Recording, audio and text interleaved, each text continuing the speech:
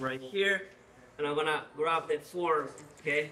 That way if he wants to, again, like sit towards me and have a good control, like in both directions.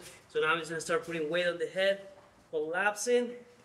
See, I already have my bottom hook. If he's putting the knee to his chest, I can keep like cross my legs like a guard, and I stretch him so I can put my top hook.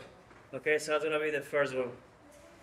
I'm gonna go directly to the second drill, and I'm gonna start again the same with the hook and the opposite control. So now here, maybe he's gonna try to get a half guard right here, or sit, or flip me over.